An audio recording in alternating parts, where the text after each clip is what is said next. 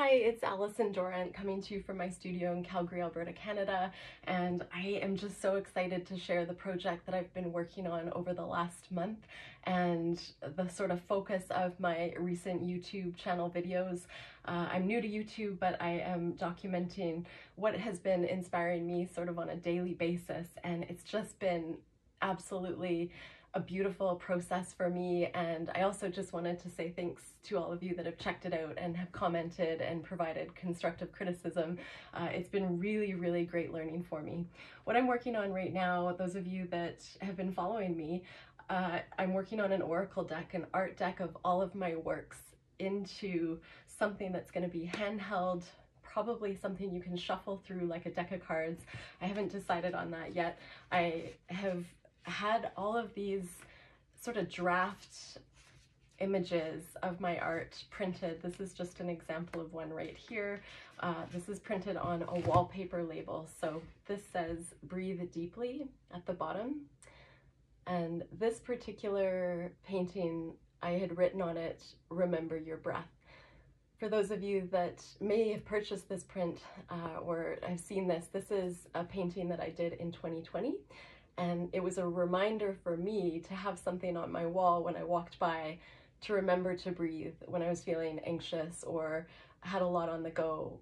It was that pause that I needed when I looked at this painting on my wall, and I put it into print because I thought it really is a beautiful sort of what I want to share with the world, that we all need to take pause.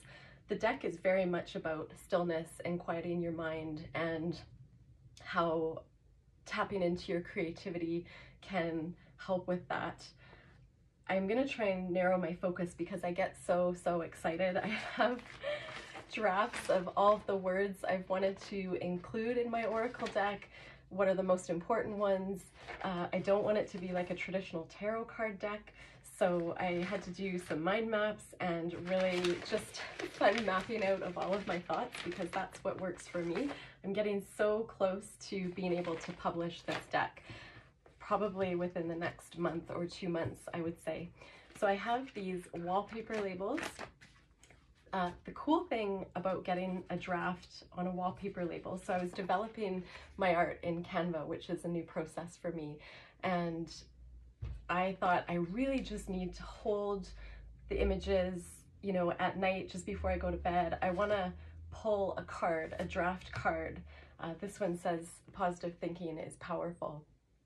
And I want to see, does it resonate with me? Is it totally authentic? What does the art look like? So I'm going through this process, and I put them on wallpaper labels primarily because they have this peel off backing. This is what I use when I display my art in galleries, restaurants, cafes, where you have a picture of the art you're selling, the price, QR code, how to find you, your website, and businesses love this because it doesn't take the paint off the wall. I'm digressing, but these wallpaper labels are incredible. And if you just think, nowadays we can print on almost any material, and local printing companies are becoming way more innovative with these things. I have to thank Art Magic YYC for doing all of these labels for me. Art Magic does all of my giclée, fine art, and canvas prints, but was very just amazing, goes over the top to kind of help me out with projects. And this is one that we are working on in terms of getting these wallpaper labels all cut and ready to go. So thank you so much, Ken, for this. I wanted to share with you too, I got a draft through, let's just see. This was a draft of what I want on one side of the deck, but I have changed that. This is probably going to be on the box. So it's my painting that has the word quiet in it, and I did have a card that said "Practice Stillness," but this painting resonated with me so much. It was one I had done in my art journal, and I absolutely loved it. I had Art Magic put it into reproduction. It looked so great, and I feel like it would be such a good image artwork to represent the whole oracle deck. So I think that's probably what I'm going to put on the back of every card, but obviously not with this writing on it. Simplify it. Now I have to thank Little Rock Printing, which is a local Calgary printing company, and they're incredible. And they provided this draft. Oh my gosh, they were so fast. They delivered it within like less than 24 hours after I told them about my project. And it's not cut, which makes it a little bit harder because I really wanted to, I had to cut one out myself. So this is an example of a card that would go in the deck. It's a very, very high quality cardstock. And this was what I was talking about that I want on the box. And this is a painting that didn't make the cut, but it's called Embrace Happy Accidents. And it just has my reticulated style on the side here with a little bird. And so I'm going through and I'm just really trying to narrow down.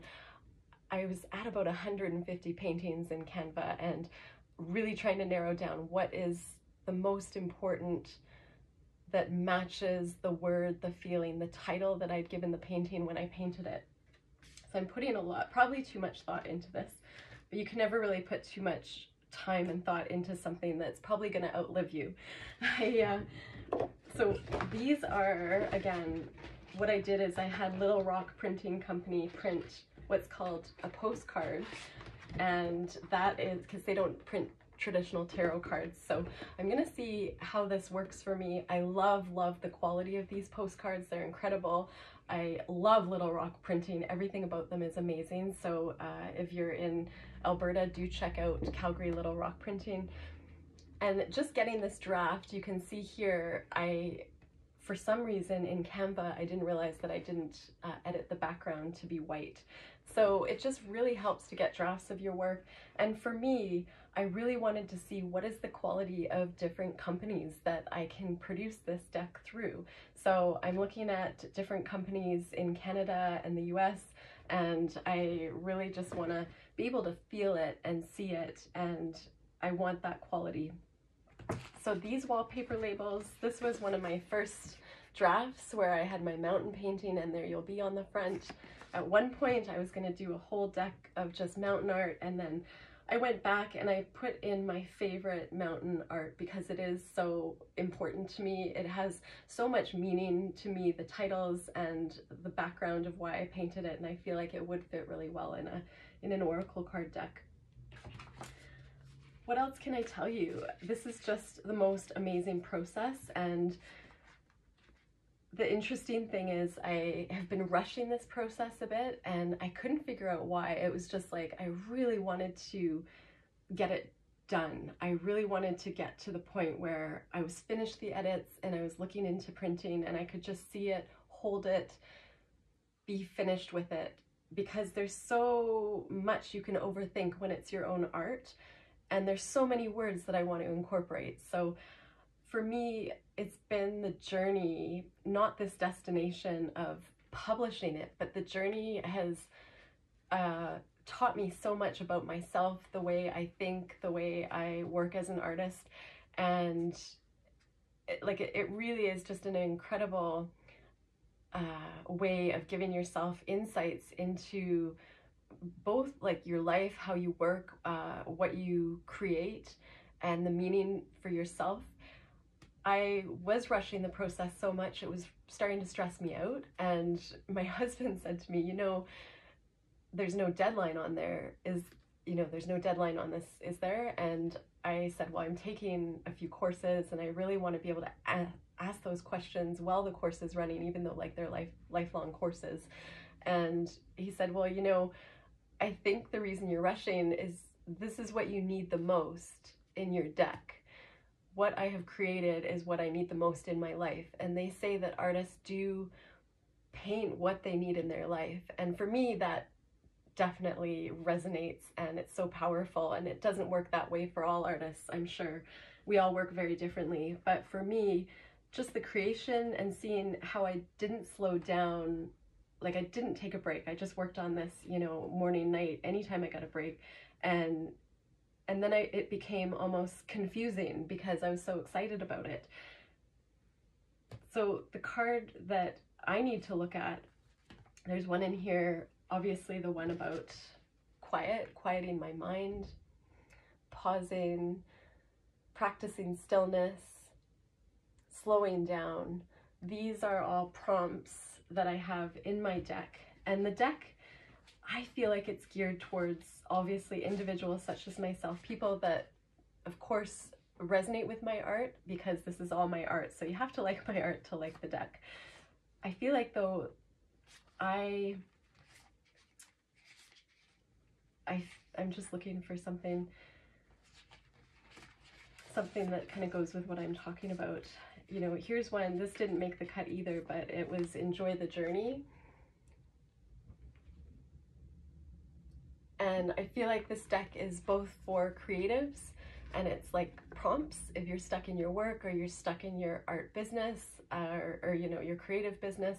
And I feel like this is just good for, we all have so much going on in our lives, no matter what we're doing. We could have busy day jobs or do shift work or be going through hard times. There's so much going on in the world with wars, and there's a lot of positive, but there's also a lot of negative. And so what I'm trying to say is I've created this deck for other people to be able to, you know, pick a card, have some insight, and maybe be inspired by what the words say, or, you know, maybe they can meditate on the art itself. This one says, replay your favorite memories. Sometimes I have a really hard time turning off my brain at night. And when I had this deck, when I got it from Art Magic, I put this deck at my bedside, and there are about 150 cards in here. And this it just helped me, and it's helping me kind of navigate through what I want to have in my deck. This one says, capture the moments.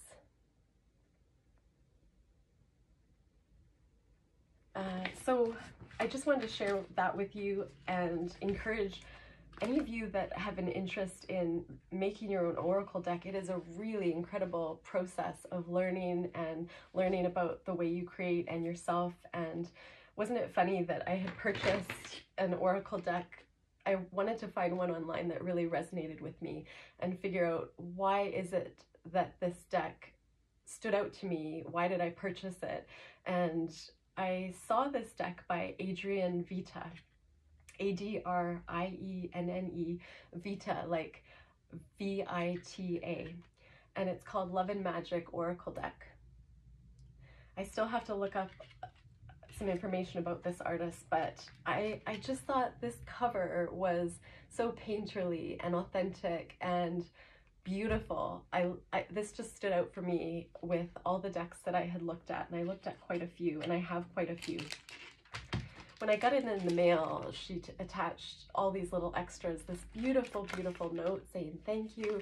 She attached these crystal and minerals, these little crystals. I don't know much about dream crystals, but also a card about Jupiter's eye, because where we're at right now, I don't know a lot about tarot card reading or astrology, but she had written Jupiter's eye, judgment and meaning, and took the time to handwrite this information. And I got this in the mail together, and I thought, wow, that is like over the top amazing.